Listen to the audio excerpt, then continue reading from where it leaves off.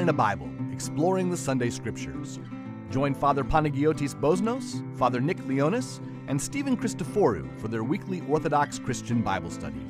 They are three friends who hang out every week and explore the Sunday Gospel and Epistle readings. The pros. Yeah. Simeon watches every Sunday with my dad, but that's kind of cool. Yeah. Is he still a Lions fan? Simeon? No, unfortunately, he's a huge Tom Brady fan. Well, he's done. Time to move on. Yeah, I know. It's hard not to be, unless you're into Michigan State and you hate everything Michigan, and thus you don't like Tom Brady. Overrated. Can you say overrated? Guys, you hate everything Michigan? Not my wife. No. She went to Michigan. No, actually, Michigan medicine is really helpful. So, Michigan medicine, is that some sort of like alternative medicine? It is where my son goes for all his cystic fibrosis stuff. Oh, it's a place. Yeah. I thought how people talk about like Eastern medicine or New Age medicine. I thought Michigan medicine. Oh, yeah. It's not a descriptor. No. What would Michigan medicine be? A lake? Just go dip yourself in Lake Michigan for everything. Towel off with a Detroit pan pizza. Yeah, that's right. I had Jets for the first time this week. I wasn't a fan. That's all right. No. Right. How did you have it? Did you have it in Chicago? We were having Goya, youth, that's all right. Classic youth group. I don't love Detroit style pizza. It's because it's not even a style. It's all right. It's just, it is, but I like regular pizza. Like just not your New York, not your New York with pepperoni on it. Right, because that's regular. We're pizza. not relitigating a regular slice. Did we do this on air? Have we done this on air? But I don't like the thin stuff that, like, when you pick it up, you've just like sandpapered your hand. So it's like sandpaper on the bottom. I don't like that. I don't mind it. It's not my favorite. But do you put like cornmeal on the bottom of your pizza or crushed gravel? You gotta be in the right mood for Chicago. Got to be in the right mood. I mean, like, you got to, right. Although the reality is Chicago style pizza, what is more often consumed in Chicago is thin pizza cut into squares. Like a round pizza. I probably like that. I probably like cut New York style pizza if it was cut on a grid pattern. That's pure madness. It is. It is kind of.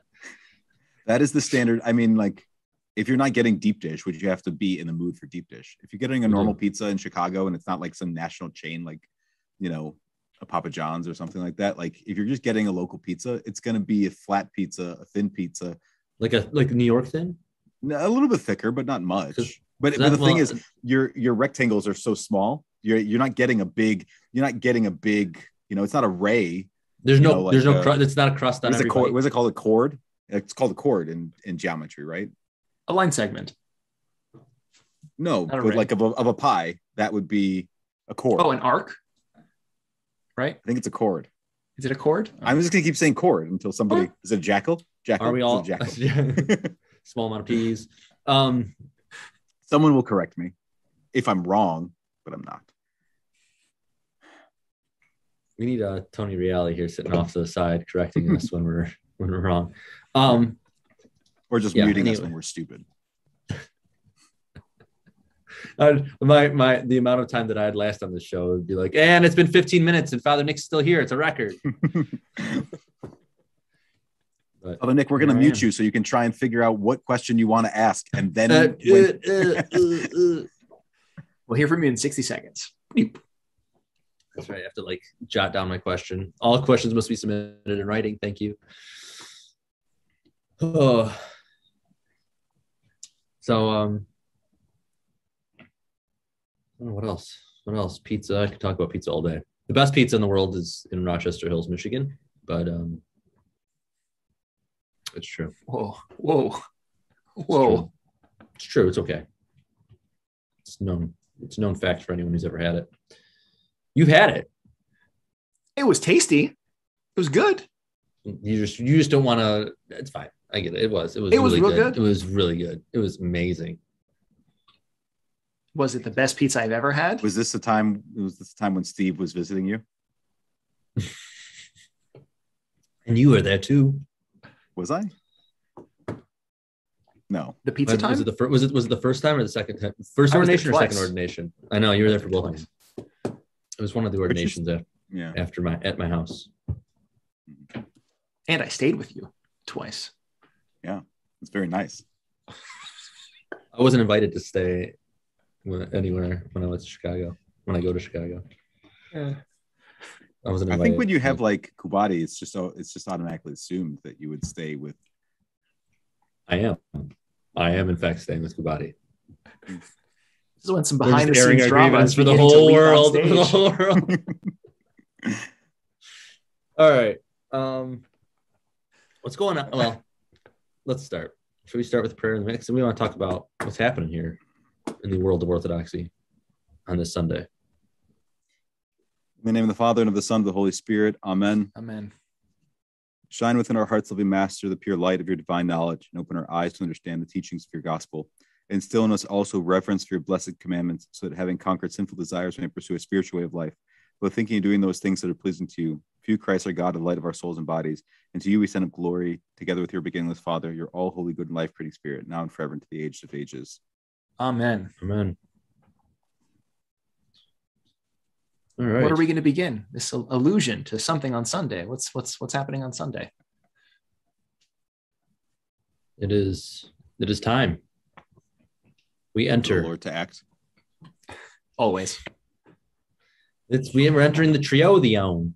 It's a big deal. Did we talk about this last time? Did we go on my rant about what the Triodion is? I'm sure I have. Your rants are always welcome on 3 Minute All right. Bible. So. Let me Good thing I'm already sitting. Go ahead. Have we not? I can't recall. I'd say go for it. Just go for it. If you start, we'll cut you off at some point. Oh, well, fine. I'll just ask Father Nick, what is the Triodion? No, let's hear your rant. Since you don't want to hear from me. I do want to hear it. I keep telling you, just go. I don't want to say. All right, then. All I know is I'm not eating. Next week, I'm eating meat on Wednesday, and I'm pretty excited about it. Friday, too. That's luxurious. That is. It's luxurious. Mm-hmm. Go. Just tell us. Tell us what you want to say. Relax. I'm getting there. Why are you so upset? You're taking the scenic route, man. Listen, we're doing a really bad job of compartmentalizing personal stuff and podcast stuff. Okay. I'm fine.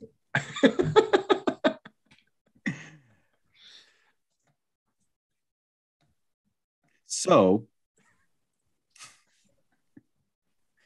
the Triodion is a book. It is not a period of time. Kind of also a period of time, but also primarily a book. And the period of time gets its name from the book. Which we say the Triodion opens now, or during Vespers. Yeah. So is it kind of like doing the Kessel Run in 12 parsecs? Sure. Not quite a period of time. Right. Okay. So the Triodion is a liturgical book that has within it the hymns that are chanted during this period. It's called the Triodion because in the Orthros or the Matins canon, there are 9 odes, 9 biblical odes, right? 9 biblical hymns that are modeled within the canons, and this period only uses 3 of them. Instead of the 9, we typically only use 8. We never really use Ode 2. It's whatever. But the point is, the structure of Matins for this time period uses 3 odes instead of the standard 8 or full 9. And so this book is called the Triodion to identify that aspect of it. And it contains the hymns that are used from this coming Sunday, the Publican and Publican and Pharisee through the end of Holy Week. And then we open the Pentecostadion, which is the book for the period of Pascha and Pentecost. Typically, and we can get confused a little bit about this period as if it's just those 3 weeks leading up to the beginning of Lent, because the Triodion the hymns start 3 weeks prior to the actual official beginning of Lent with Clean Monday. So people see the prefix tris at the beginning of it and assume that it refers to the 3 weeks leading into Lent, but it actually refers to the entire period that we're using this book. So the Triodion period is not synonymous with Lent because it begins 3 weeks earlier, but also it's not those 3 weeks that lead into Lent itself. It's the full period. The full book. I dig. Full book. Thank you. Yeah. Thank you for that. I'm gonna call that a rant. More like a lecture. A clarification. Clarification. Thank you. And so we'll see, right, that these are the same gospel and epistle readings for this entire period, basically year to year. Yes. With one possible exception. Like I think the only thing that would trump it is when Annunciation falls on a Sunday. Should it fall on a Sunday? Yeah. Which happened a couple of years ago. But I think otherwise, like you're going to get the same, it's the Sunday of the Publican and the Pharisee. You get that gospel reading, you get the accompanying epistle, which we're going to talk about all the way through. Yeah. So in the past, we've talked about the cycle of like the calendar. So the saints, the particular saints and feast days trumping the weekly cycle, right? So the number of weeks from Pascha helps determine the readings of the epistles. But when there's a major saint, that saint trumps. At this point, we are settled firmly within, from this point through Pentecost. Essentially, we are firmly settled in these epistle readings, and these gospel readings are standard, and they move around the calendar depending on the date of Pascha, but they will always be together, and they will be in sequence. Yeah. So we're talking about this. We haven't yet read our epistle reading, so we should probably do that. Context. No, it's context. helpful. It's good. So I shouldn't. But what is today's so reading? What you're telling me is don't read these. At some point. Father Nick has very little patience for me today. It's not true. Y'all are sassy today. A little bit. Well, the apostolic reading for the Publican and the Pharisee is from St. Paul's second letter to Timothy. This is 2 Timothy 3, verses 10 through 15. It begins, Timothy, my son, you have observed my teaching, my conduct, my aim in life, my faith, my patience, my love, my steadfastness, my persecutions, my sufferings, what befell me at Antioch, at Iconium, at Lystra, what persecutions I endured, yet from them all the Lord rescued me. Indeed, all who desire to live a godly life in Christ Jesus will be persecuted, while evil men and impostors will go on from bad to worse, deceivers and deceived. But as for you, continue in what you have learned and have firmly believed, knowing from whom you learned it and how from childhood you have been acquainted with the sacred writings, which are able to instruct you for salvation through faith in Christ Jesus. Amen.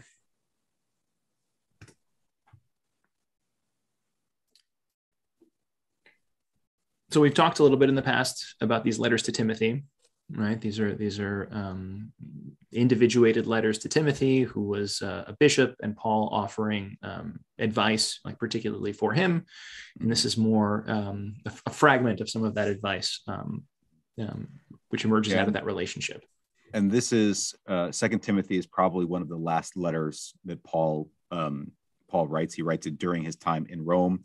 He talks about his trial at other points in the letter, and it's very obvious to him that this is the beginning of his martyrdom. Well, not the beginning of his martyrdom, but the completion, the perfection of his martyrdom in Rome. And at another point, a little bit after this, he invites Timothy to come and join him, and so it's not like a farewell letter. It doesn't have that same sense like some of the other experiences or some of the other letters that we've talked about before.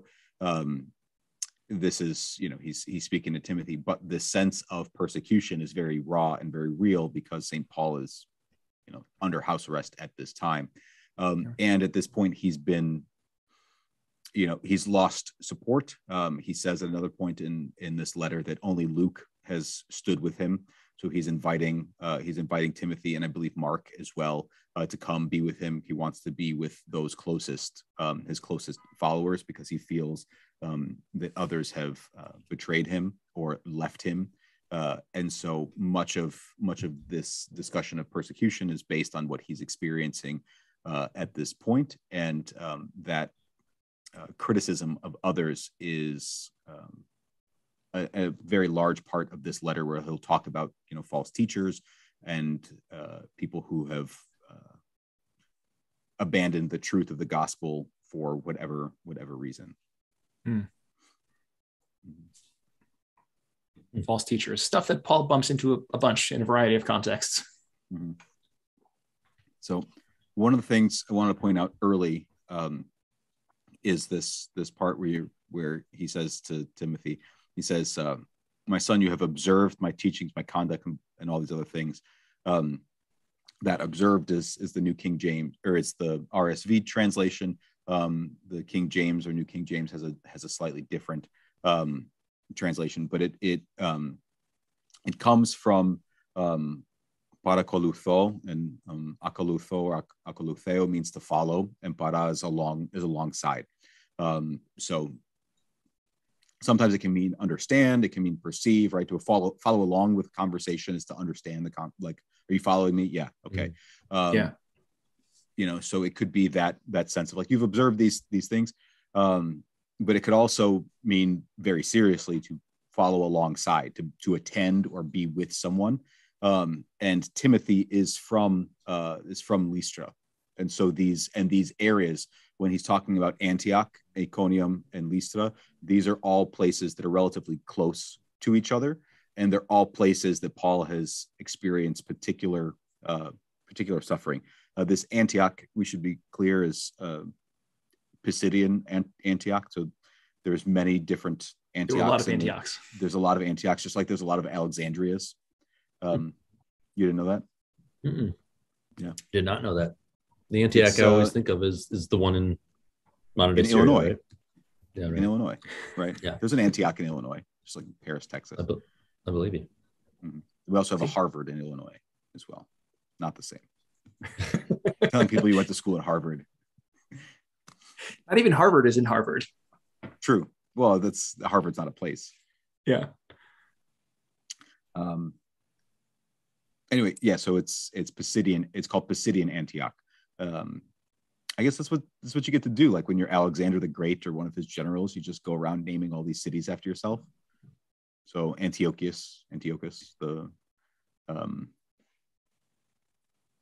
the same. Anyway, not to be confused with Proochius and the bad right. joke. No, that didn't work. No.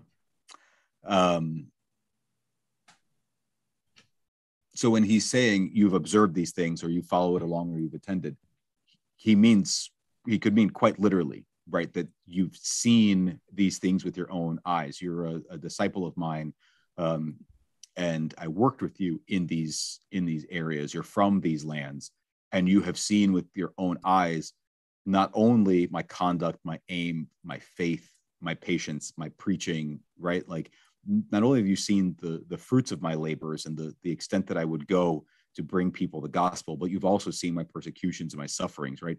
And then he's specific, like what happened to me in Antioch. He was thrown out. He was driven out of the city.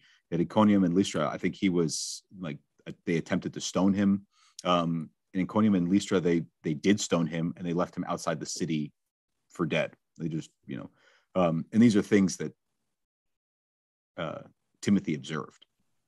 So, but as he lists them, right, he ties them together, right, in this opening list. You've observed, or you've witnessed both my conduct, my aim in life, my faith, my patience, my love, my steadfastness.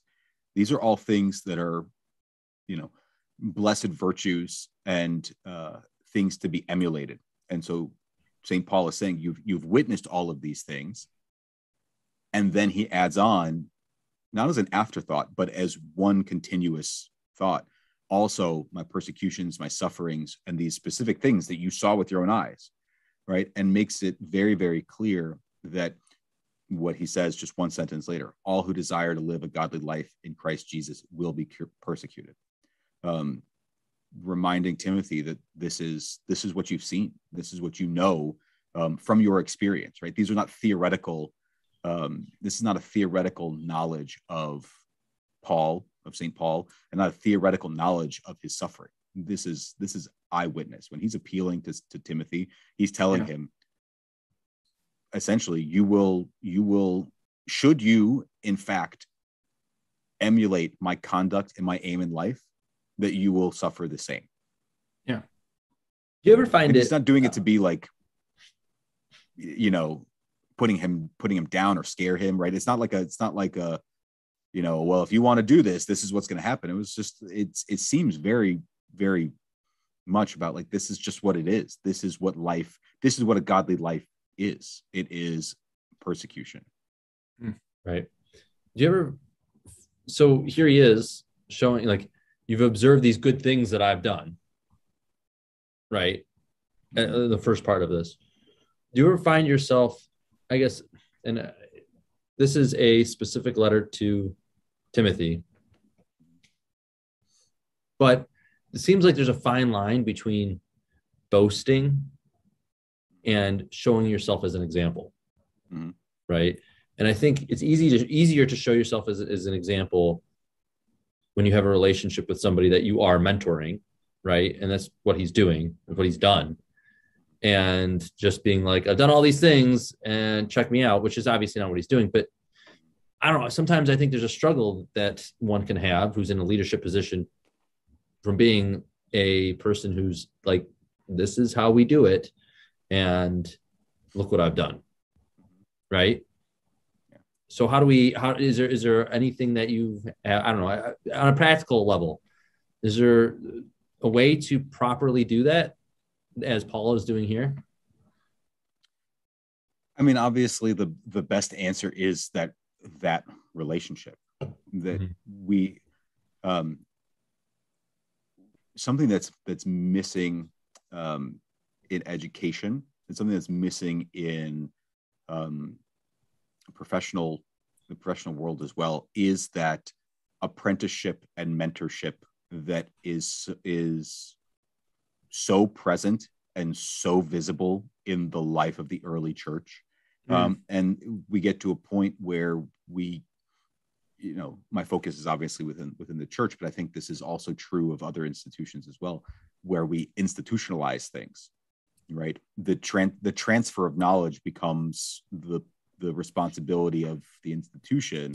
And so you then have a relationship to the institution as opposed to the one who is actively imparting the knowledge. It's the institution who imparts the knowledge, not the people within the institution.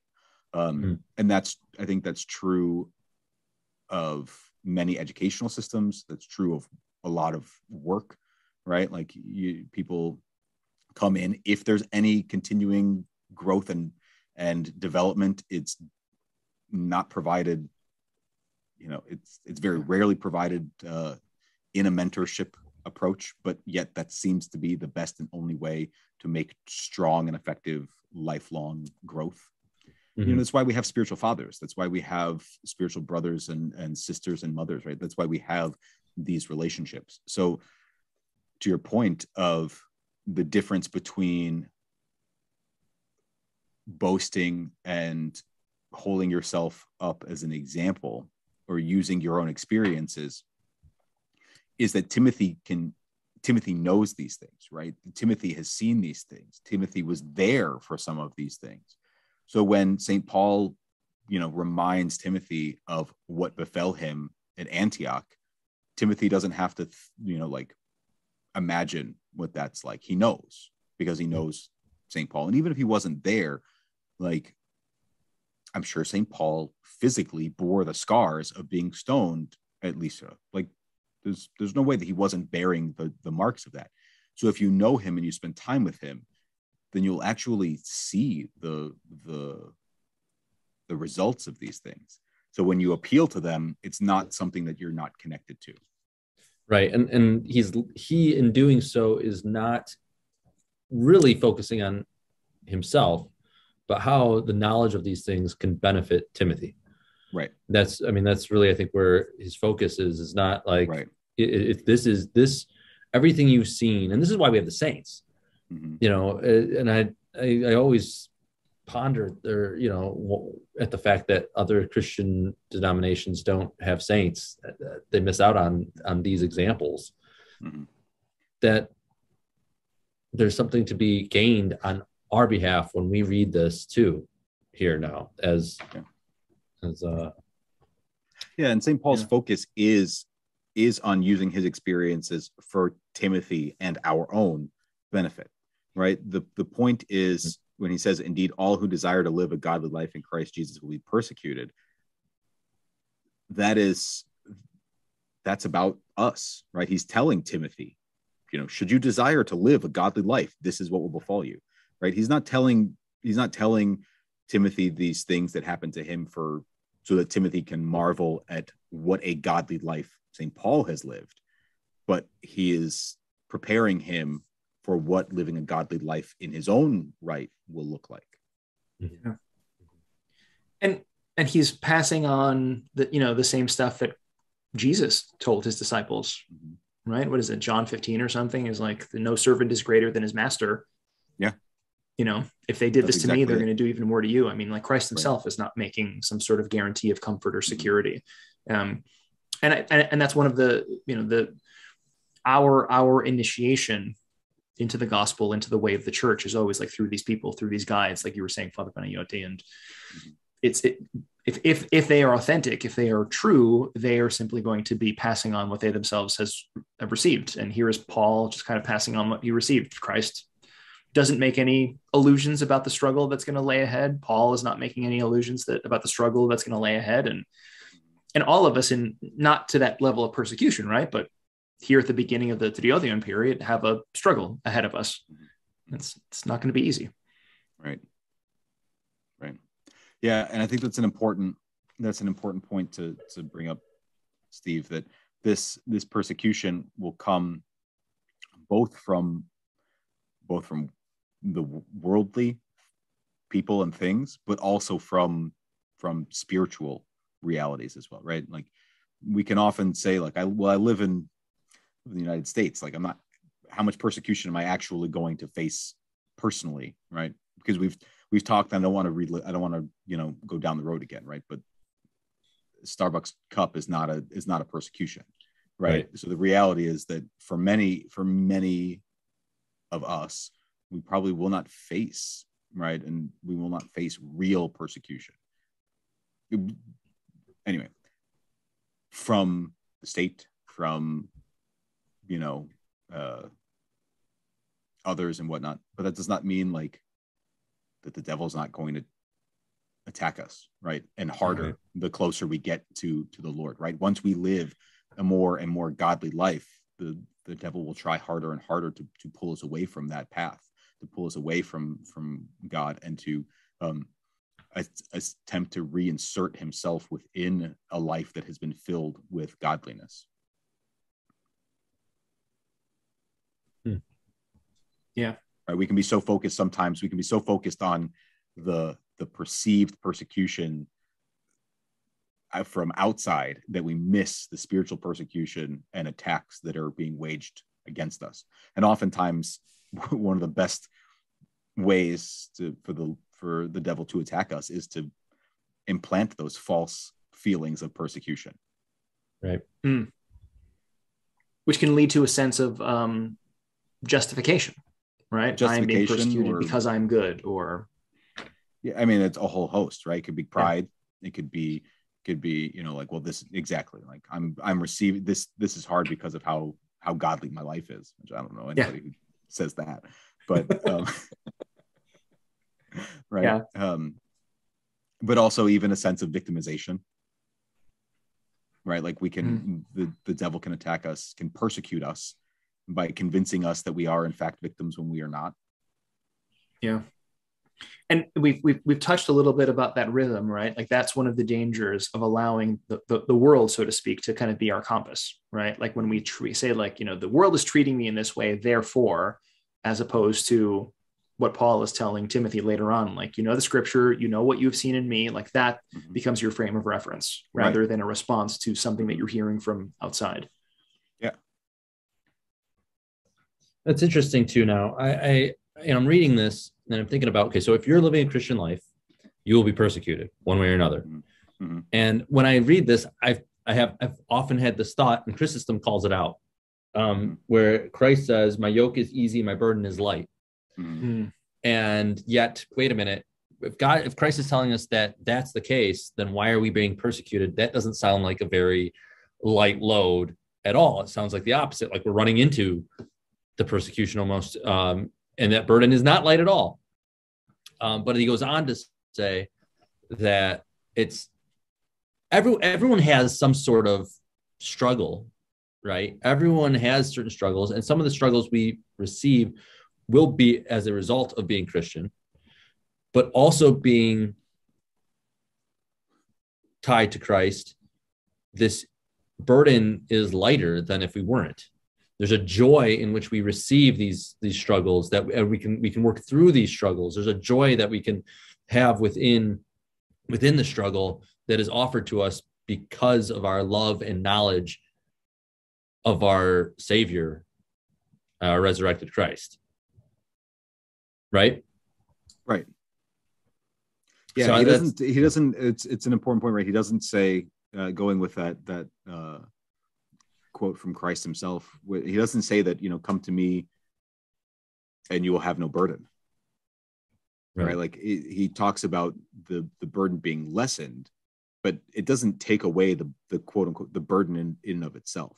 And that is because with Christ, he bears us, and he bears our burdens on his own shoulders. So it is help, it is an aid in affliction, as opposed to like just wiping everything away. Yeah. So you're saying when there was one set of footprints in the sand, it was the same. Anywho, the same people walk single file. That's right. Precisely, yeah. But I mean, Chrysostom himself, right, is an example of this. That he was marched to death, right, by the emperor, and his last words were very famously like "Glory to God for all things." Right, his last words were not of complaints. His last words were not of judgment or finger pointing or whatever it is when we sometimes use the world as our frame of reference and push back. That the spirit of victimization, the spirit of resentment, whatever it might be. It's like, okay, here I am, glory to God for all things, as his body finally gives way to, what was it, months or weeks of incredibly harsh treatment for the third time. Yeah.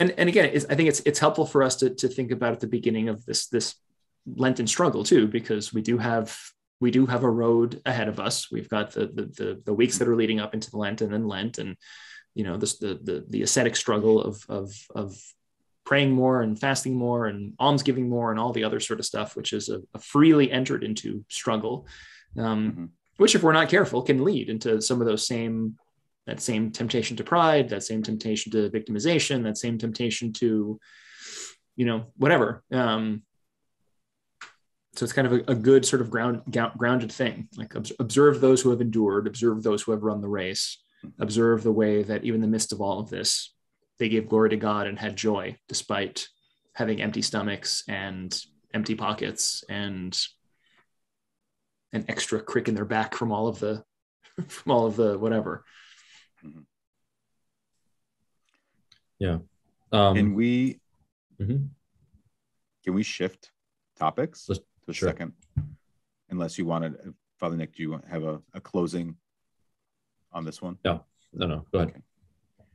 I wanted to focus on the end, and I know I'm the chief of like sticking to the original intent of St. Paul as he writes, but I want to see how the church, one of the ways in which the church uses this writing, since it is tied to the beginning of the Triodion period.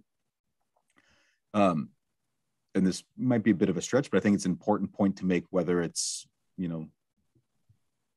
whether it can be pinpointed to this particular passage or not. But as St. Paul concludes, he says, "But as for you, continue in what you have learned and have firmly believed, knowing from whom you learned it and how from childhood you have been acquainted with the sacred writings, which are able to instruct you for salvation through faith in Christ Jesus. I wanted to focus on his expectation that Timothy would be acquainted with the scriptures from his childhood, and then focus on how the church uses the scriptures to instruct us for our salvation through faith in Christ Jesus. So the first point is that St. Paul has an expectation that Timothy has grown up from childhood with the scriptures, right? And the point being, this is not, for many of the people that St. Paul is missionizing, for many of the people that he is introducing to Christ, they are pagans and they have not come from a background where they have any connection with God the Father, his Son, or the Holy Spirit prior to St. Paul coming. They don't have the scriptures, so he needs to, the Athenians, he has to put it in terms that they understand. And at other points, they think that he is an Olympian god, right? The point being, they don't have that same basis, but Timothy does. And this is such an important part of kind of what we were speaking about earlier at the beginning. We were talking about mentorship and handing things down.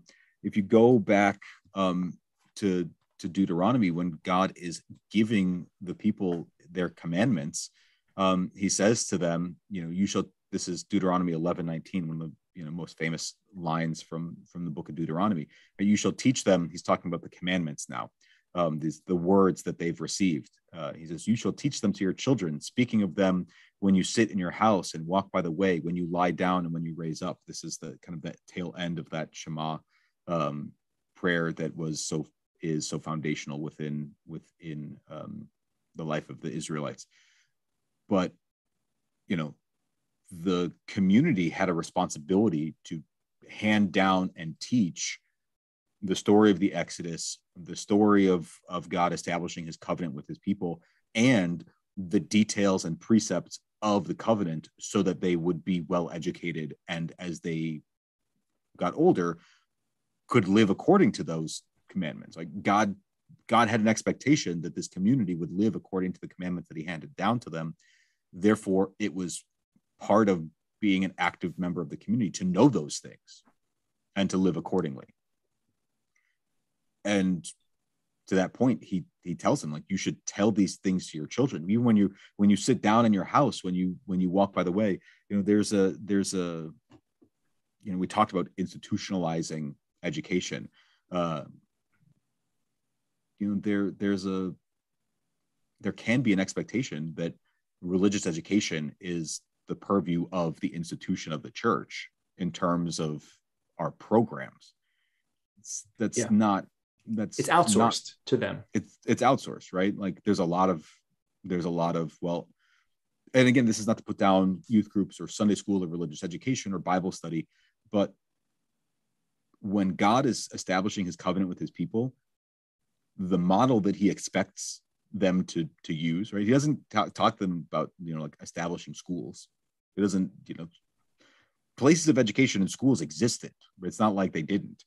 But it was to take place in every home, right? And it was to take place around your table, and it was to take place when you walked, from here to there, when you were doing your work, right?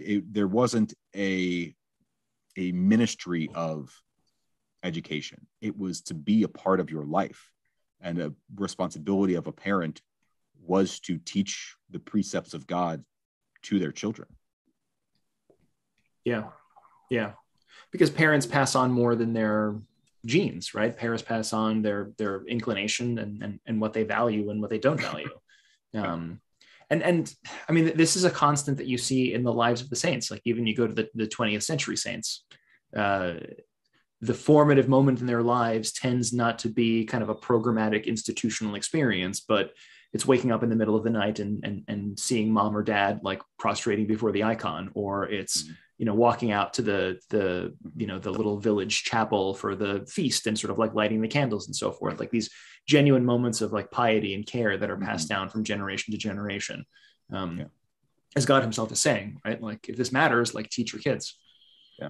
And I think one of the benefits, I'll say, just from what I've witnessed in programmatic approaches to, transferring the faith from one generation to the next, is less the effectiveness of the programs themselves and more the fact that they establish relationships that can develop into these type of authentic mentor relationships, right? Like, no child is going to be saved by a week's worth of camp, but the relationships that are established at a camp that then translate into a lifelong friendship where you can rely on one another, right? So I'm not throwing programs under the bus saying we don't need programs, but to expect that the program will do everything that it's intended to do is misplaced. It is when we take an active interest in passing on what we've received to another over a long period of time that we then see the strength that St. Paul can rely on by saying, you've known this, you've learned this from your childhood. It's firm. Fall back on that. Yeah. Yeah. All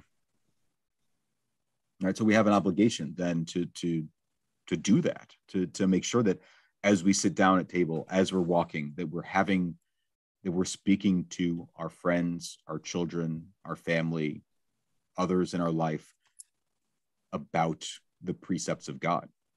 Yeah. Yeah. And I think there's a point of connection between the stuff about persecution and that, because I think, this maybe is more of a psychological point, that in times of difficulty, we tend to fall back on pre-existing old habits, right? Like, in times of difficulty, you just revert back to the things that you already know. And I think there's something kind of like very psychologically and spiritually wise about this, that this is opening up with the difficulties and the challenges. And Paul is reminding Timothy, like, this already, right? This isn't new for you. Like, you're not gonna develop an appreciation for Scripture in the midst of persecution. Most likely, you're gonna fall back on your old habits, right? Like change is hard, right? And when what habits are you having, right? Yeah, right. So what habits do you have when things are good, or you aren't being persecuted? That's a real important part. And I think as we lead into now the Triodion, into Lent and creating, work, like it's a call for a specific time where it's like, work on these habits, work on our spirituality. This is, if you're not already doing it, let's go. And so that, like you're saying, when things get tough and you are persecuted, you fall into the habits that you have that are good. Good point, Steve. Yeah. You fall back on the Scripture because it's in your bones, right? You fall back on prayer life because it's in your bones. I mean, granted, difficulties in our life can provoke a change, but I mean, I look at me, like, when I feel stressed or when I feel overwhelmed, like, I tend to default to old TV shows or favorite snacks or whatever it is, right? I mean, like, those are the sort of like the wagon wheels, like the ruts in your mind, and those are just kind of like the synapses that are stronger, and so you default to that, as opposed to what if turning to the Scripture was as much of an instinctual sort of thing because you've been doing it from the time for as long as you can remember, right? Right. So then the second point is, given that this is being written by St. Paul, obviously clearly during his lifetime, what scriptures is he talking about? Right, he's talking about being acquainted with the sacred writings or the scriptures. It's the same thing. His own letters. It's not like, this is not St. Paul being like, hey. Right. Make sure you collect my letter from the get my letters from the Thessalonians and the Corinthians and put them all together. Right. Right. That was not so the case. Point, right. The point he's making is these sacred writings are the Old Testament. Right. Right. And I think that's really important. That's an important part of Triodion. Our show focuses primarily on Sundays, but once we get into the fasting portion of Triodion, and even before then, our readings shift from epistle and gospel readings on a daily basis, at least on the weekdays, to Old Testament readings during those days that we don't celebrate the divine liturgy. So here we are at the beginning of Triodion, and we conclude the first apostolic reading of Triodion, reminding us that we've been acquainted with the scriptures, or we should have been, right? Timothy was, we should be from our youth, because those will instruct us for salvation. And then the church goes, and over the next couple of weeks, goes back and says, okay, here are the scriptures. St. Paul was referencing the sacred writings. He wasn't referencing himself. He was referencing the Hebrew scriptures. And so we replace these New Testament readings on a daily basis with Old Testament readings, right? One from each portion of the Old Testament. The Torah, we read from Genesis, we read from Proverbs, and we read from Isaiah. And these three books, right? That's it. The Old Testament is 48 books, right? But we only choose 3, not because it's just so massive you couldn't get through it in 6 weeks, but the point being that, as St. Paul says, these 3 books are instructive for our salvation. Once we get into Holy Week, then we add Exodus, which is also very important. But the point being, Genesis helps establish, for lack of a better word, establish the problem, right? Genesis introduces us to our need for salvation. It shows us our creation and what the Lord intends in the garden, and then shows our great fall away from that. And Genesis ends with that, kind of promise to Abraham and his descendants that they will enter into the promised land. And we pick that theme up in Exodus when we get into Holy Week, which is, the precursor foretaste of that. So we read Genesis for our instruction so that we can see and identify the need that we have as human beings for the salvation that God promises. We have Isaiah, which is referred to by many of the fathers as, affectionately called the 5th gospel, because the prophecies are so rich in Isaiah. The salvation that is promised to us is so present within the prophetic visions and words that he's received from God that almost Isaiah alone is enough to give us the entirety of the gospel from the Old Testament. So Genesis tells us this is what your need is. Isaiah shows us how that need is going to be met by God. And then Proverbs is, in light of your need and in preparation for the fulfillment of that need, here is how you live, right? And so Proverbs becomes the practical application of our response to our sinfulness in preparation for the salvation that the Lord brings, right? So when St. Paul says that these sacred writings instruct us for salvation, the church then responds by saying, here's the Old Testament, at least 3 books of it, for your instruction, so that when we sing the Paschal hymns of Christ's resurrection and our victory over death through him, you'll understand why. You'll be instructed and ready to receive that. You'll know what you were delivered from. You'll know who delivered you, and you'll know how to respond to that deliverance with a holy life. Yeah. Yeah. That's beautifully said. That's beautifully said. Yeah. That was good. Yeah. So read your Genesis, your Isaiah, and your Proverbs. And as you go, if you have a Triodion book at home, right? Because again, these hymns are sort of like, what if you don't? Packaged. I mean, you'll see that connectivity, right? Because there's it's called Google. Okay, I'm serious, right? No, I'm serious. Yeah. If you don't have that at home, because I'm guessing the majority of people don't think, I'm going to get the Triodion and purchase it. Maybe they should, but if you don't, can you find it online? I'm sure you can.